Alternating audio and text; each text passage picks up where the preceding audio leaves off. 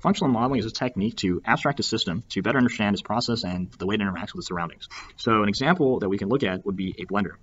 Now, at the surface level, what a blender does is it takes food and it turns it into a smoothie, but there's a lot of other functions that a blender also performs, and that's what a functional model can really help us with, and it really helps us understand how it interacts with the surroundings. So when we do a functional model, essentially what we do is we abstract this entire blender into a black box that performs a certain function. And in this case, our black box takes in certain inputs, and these inputs can be of three types: energy, mass, and information. So the energy input, it can take in electrical energy, it takes in electrical energy. We have the blender plugged into the wall. It takes in mass in the form of food, unprocessed food to be specific, and it takes in information from your hand. So when you're pressing a button, you're providing information to the blender. So your hand, here we go, it takes in information from your hand. Now, what happens to the electrical energy? The electrical energy gets converted to mechanical energy, to sound, and to heat. And let's see, I want to make sure that's visible. The food gets converted into a paste or smoothie, right? And your hand, the signal that it provides, gets converted to a torque or speed that the blades turn at.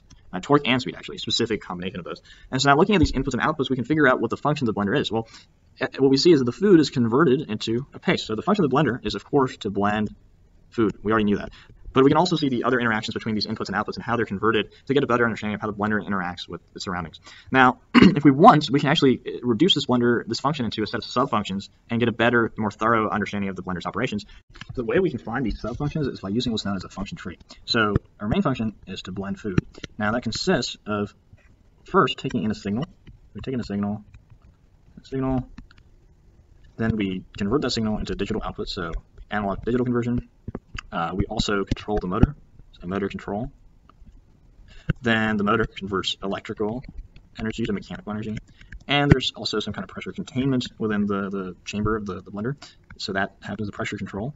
And for each of these, we can actually do another black box and kind of link them all together to see how you have energy, mass, and information flowing within each of these subsystems to get a complete idea of how the blender works. And that's what I've done right here. So we can see that we start off with the hand interacts with the sensor. So you have information coming in. That sensor sends the analog output to a microcontroller, which uses electrical energy and an ADC converter to convert that analog output into a digital signal, which is provided to the motor controller, which again uses electrical energy to provide a certain voltage to the motor, which dictates its torque and its rotational speed.